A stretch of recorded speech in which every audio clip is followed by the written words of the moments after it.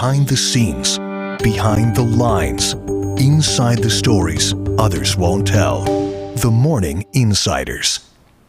Complaint after complaint. Multiple online reviews say an Illinois company is routinely denying insurance claims. Experts tell us the reason given is just nonsense. Morning Insider Lauren Victory takes you inside a suburban man's fight to get his car fixed.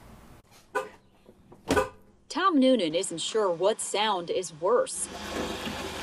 The scraping of his battered Buick or the silence on his claim to fix it. And you got to keep calling them and calling them and calling them. They don't answer. Noonan's problems began at this Tinley Park intersection back in February. Police arrested a man for driving without a license who minutes before cut a left too closely. Went right in front of me, and I smacked him right there. And I hit him on the passenger side rear. Thankfully, no one was hurt. Noonan's car, the real casualty. Bumper, you got to get the grill. I think this is just a big empty space where the light goes. An estimated $3,000 of damage. The other driver's insurance provider, American Freedom Insurance Company, denied Noonan's claim. Dear sir/madam, listen close to the reason for the denial. Our insured has failed to provide the company with a written statement of facts. They can't get a hold of him, so on my own, I'll have to sue the guy that hit me. The excuse that they're giving for not paying promptly is inappropriate. An expert opinion from former Texas Insurance Commissioner Bob Hunter.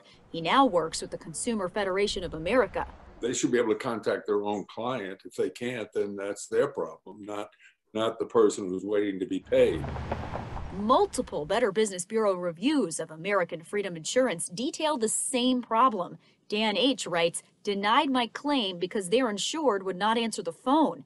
Data from Illinois' Department of Insurance shows American Freedom Insurance Company has 9 times the amount of complaints for a business its size. It's a history that doesn't surprise Noonan.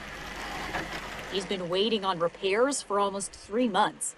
Has this been like your trusty car for a long time? Yes, this is going we go everywhere in this thing.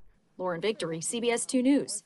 We waited days for American Freedom Insurance to review Noonan's claim. Someone from the company finally told CBS 2 they feel the denial was appropriate. For more stories like this one, download our new app and look for the section called Morning Insider.